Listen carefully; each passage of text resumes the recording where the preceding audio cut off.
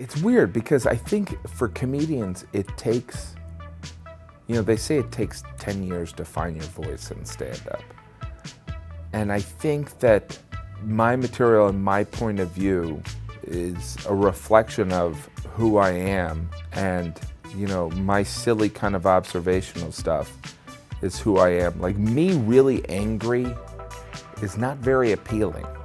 Do you know what this woman did to my bagel? Believe me, when I first started stand-up, I tried all different styles and ended up going back to what I initially started at. There's no calculation behind the style of stand-up that I do or that Aziz does. Comedians are just trying to be authentic to who they are, and it's an ongoing process as we grow and change as humans, those of us that are human. I'm not. Hi, I'm Jim Gaffigan. I'm a comedian and an actor. I have a television show, The Jim Gaffigan Show, which is on TV Land and re-airs on Comedy Central. Reddit, Ask Me Anything.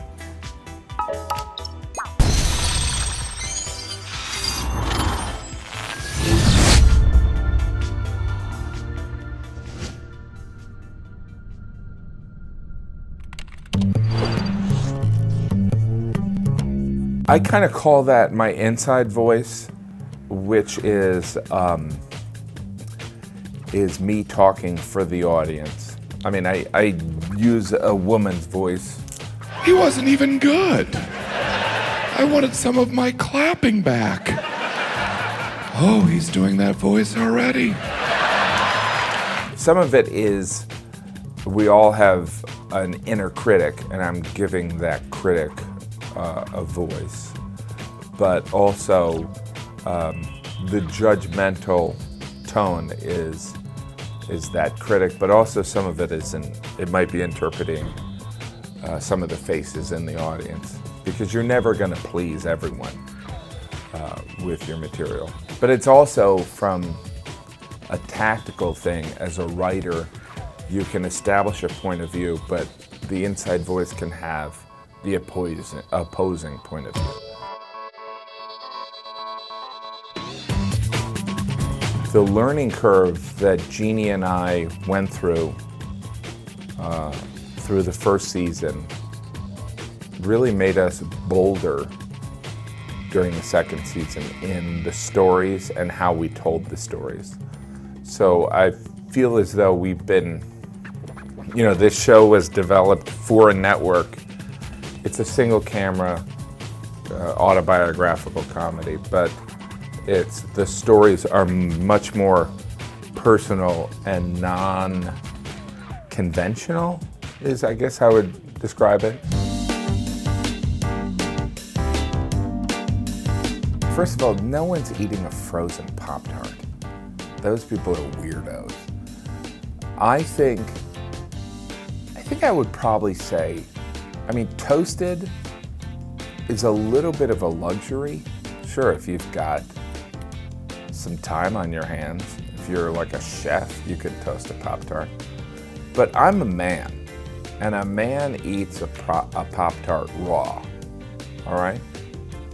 And first of all, you nibble the non-frosting portion first, like a man, and then you slowly do different size bites. You might do one bite, take a look at it, see what your teeth map looks like. But most importantly, I think there's two, so you can experiment. Obviously nibbling the non-frosting portion first and then going at it. But it's a great question, and I think I have a lot of confidence that the internet is bringing about change in the world.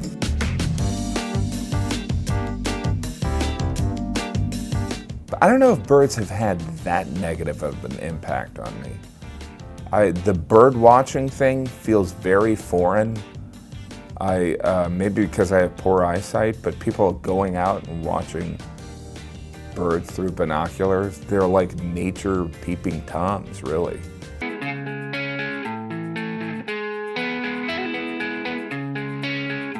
I'm very mindful of when people come to one of my shows that